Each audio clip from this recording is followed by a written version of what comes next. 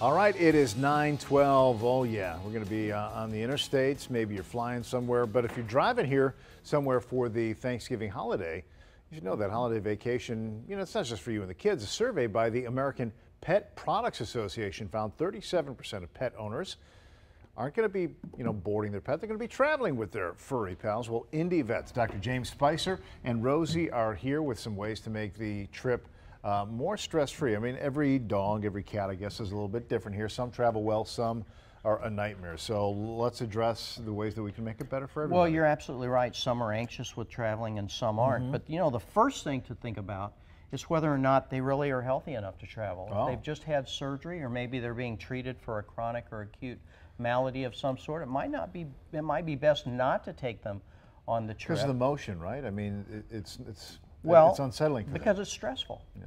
Okay, so certainly check with your veterinarian and see whether or not they're good to travel. There may be just a change in medication that's necessary. So now let's talk about anxiety. The answer was yes, they're good to go, but there's some things you can do to kind of make it less stressful. Exactly. So many are anxious about traveling, some aren't. Rosie loves to travel, by the way. You just say, you want to go for a ride? And she's there. She's there. Okay, good. But many are anxious. So how do we mitigate that anxiety? Well, the first thing is to kind of maybe take them for a few just short trips around town, because they may have only gone on a trip to the veterinarian, which they didn't think was pleasant. They don't associate it with a good thing. That's right. Right. Yeah. So let's take them for some short trips, kind of adapt them to travel. And then certainly many pets, if they are put in a carrier or a smaller container, that mitigates anxiety, particularly cats.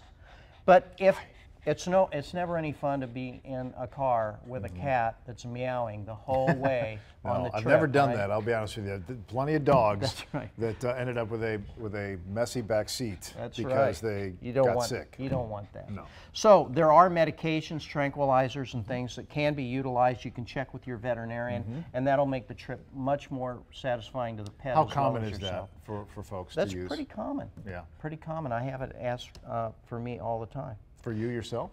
No, well, for Rosie. Well, for okay. pets. So that's a quick and easy way to kind of address that. What else? By all means, let's take their medication with them if they are on any. Take their food with you.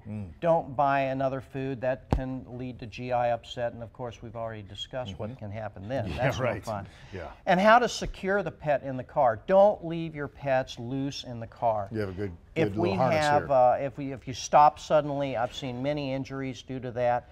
But a harness is the best. A harness that then can be secured to a seat belt. There are commercial products that are specifically designed for that.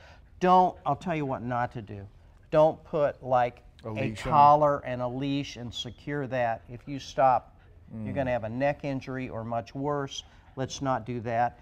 And by all means, don't travel with a cat loose in the car. That's an accident waiting to happen. Cat loose in the car, yeah. We do not want to have Rosie, that. these were the do's and don'ts. Dr. Speiser, thank you very much. An IndyVet Emergency Specialty Hospital. If you'd like a list of all their services and all the education that you guys do, we'll link you up at our website, fox59.com. All right, you travel back to work now, Rosie. Have a good day. Thanks, Jim. Appreciate it. Thank you. All right, 9:15, and let's talk weather with Jim. I guess the big story here, not so much the rain today,